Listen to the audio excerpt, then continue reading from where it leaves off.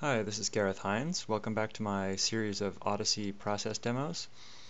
Last time I showed you how I laid out my Odyssey pages using Adobe InDesign, and once I have those layouts finished, I'm exporting them to a JPEG format, opening them in Photoshop, and what you're going to see here is I'm going to use the levels command to fade this drawing out so that it looks like a very pale pencil underdrawing, and you may not even be able to see it when I'm done on my monitor here.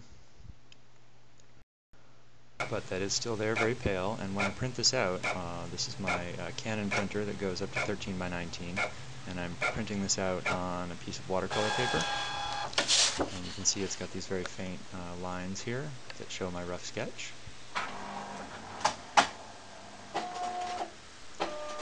So then I'm going to take this into my messy studio and put it on the drawing board, and grab my my drawing tool of choice for this project, which is a Cretacolor Nero pencil, number 3. Can't get the camera to quite focus on that. But I like these pencils because they make a nice black line. It's a lot more matte than a traditional graphite pencil. And here you see me drawing. I've jumped ahead a little bit and Allison's holding the camera now. And I'm just basically going over, I'm using these pale printed out lines as my underdrawing, which allows me to move fairly rapidly, fairly directly as I draw over that.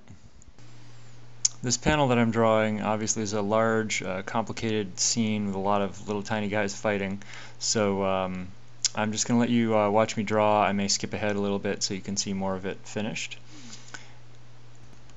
Again, this is Gareth Hines. Thanks for watching. Look for the Odyssey coming in 2010 from Candlewick Press. All images appear courtesy of Candlewick Press. And you can look for information on my other books, Beowulf, King Lear, and The Merchant of Venice, on my website, garethhines.com. Thanks a lot.